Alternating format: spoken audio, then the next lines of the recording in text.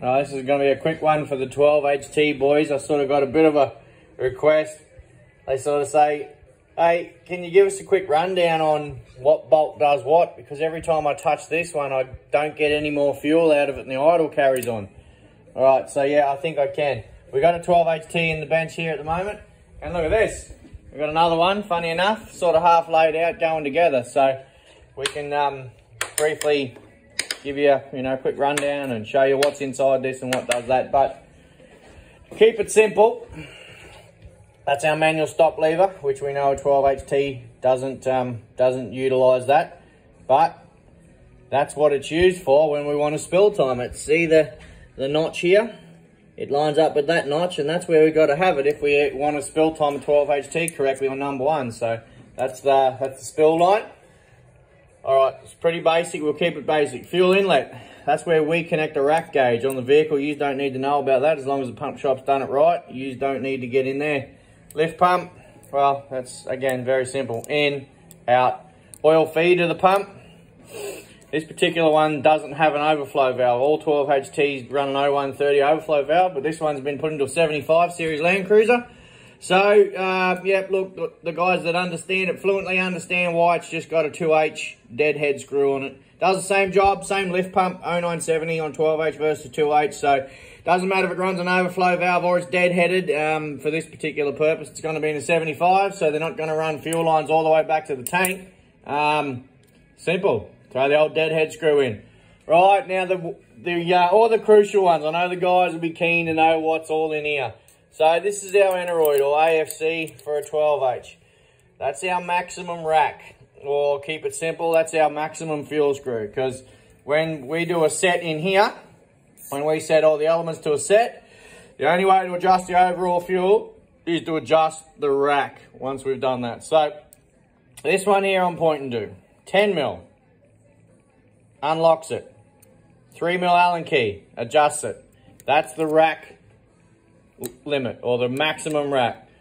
In here, you have the torque curve cams, 10 mils. Don't go touching any of that. You don't need to be mucking around in there. It just makes a mess of it. Try and leave it as it is. That's for us to be playing with it when the torque cams get worn in here. We need to adjust it so the governor follows its rack and RPM. Spring rate, heavily overlooked in here. Nothing rocket science in there. You just got a 10 mil Allen key to undo that, or whatever means you have. That is just spring rate, like a normal VE or a normal 7100 P pump. It's a normal spring rate. So it's got a star wheel in there, like your old school shoes in your brakes at the rear of your drum brakes there. Very similar star wheel adjustment. So it's no different on this one. Clockwise or screw it in. Makes the spring rate softer. When you screw it out, it makes it harder.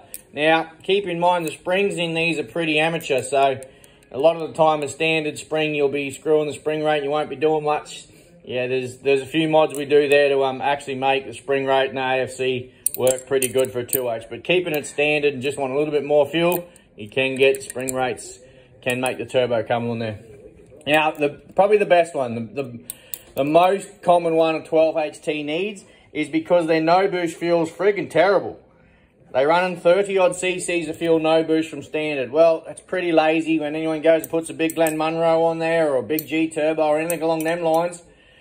That old no-boost, she needs a couple of turns to get up to about 50 cc's so the turbo comes on song. Still keeps these engines clean, don't get me wrong. They're still pretty clean even if you give them about 50 cc no-boost. So, again, 12. And you can adjust that one with the old flat blade. 12 and flatty, that's a no boost. AC kick up, that's self-explanatory. That adjusts the AC kick up. You can adjust that there, carry the load. Just works on the idle. Now, high idle. Yeah, look, we play with that pretty heavily. Gets these pumps performing. If you know what you're doing on the vehicle, well, you can do that too. And it makes these things liven up, don't get me wrong. So that's what's called the high idle adjustment, or let's keep it simple, maximum throttle. Maximum throttle, righto. The old buffer. Now, 22, 7/8, shifter, whatever you got handy. That is the rack dampener, or the idle buffer. So, it's best adjusted on the car. Actually, it's best adjusted on the vehicle. But we adjusted in here. Now, all it says is to give a little bit of a bump. So we adjusted that idle, make sure the rack gets a bit of a bump. 99% of the time on the vehicle is the best way to do it. Each engine is a little bit different on how it carries its load and how it wants to come back to an idle. So we sort of heavily suggest that if you want it to come back to an idle a little bit slower, you do a lot of four-wheel driving, aggressive four-wheel driving, you can stiffen them up so they don't bog as much, I guess. Dropping the clutch hard, that sort of thing. This is what this buffer's designed to do. Help carry the load, help dampen the rack coming back to an idle. Now, early pumps don't have it. So we have got these on back order. We've had them on back order for freaking months. But we are got these in stock, and we used to carry them. Again, like we ran out, but we have got them on back order. And it's literally, we can put these onto early pumps that didn't incorporate that. Makes them drive a lot nicer, but makes them behave like a late pump.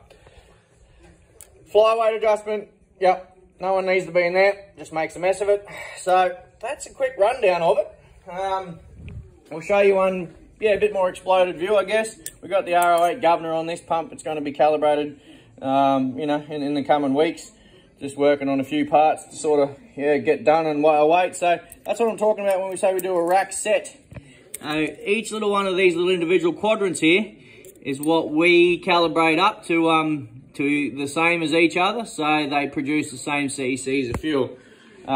We don't need to be in there mucking with them quadrants. That's when you get an out of balance fuel delivery, over fuel one cylinder, under fuel a cylinder. Don't need to be doing that.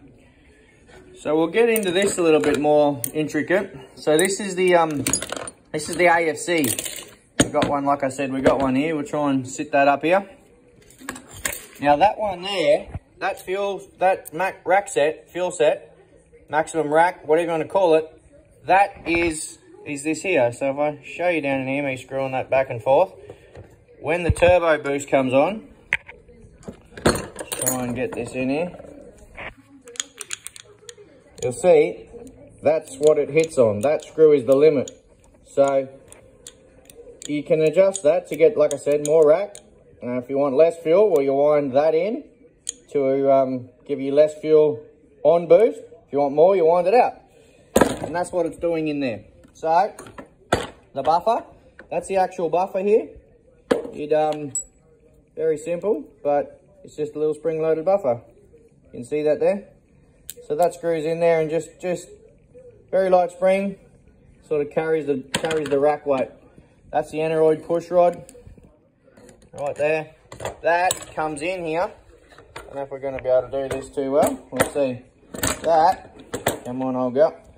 That goes in here, clips in there, clips on behind that, and that push rod is then indirectly connected through here onto that spring plate in there. That spring plate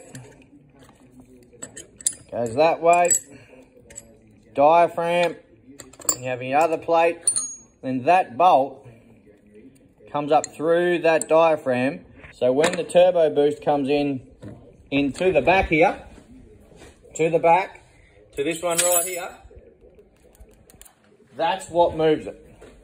So diaphragm in here, coupled through this push rod, that clips onto the torque cam follower, which then has the rack limit adjustment there.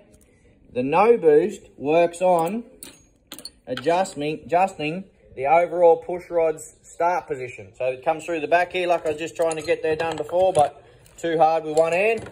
So that rod comes up through the back here,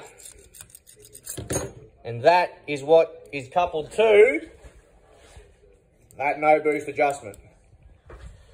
There's a little bit more to it, don't get me wrong. We can, like the standard spring rates in certain pumps, bottom out before the star wheel, so you don't even get to your follower here.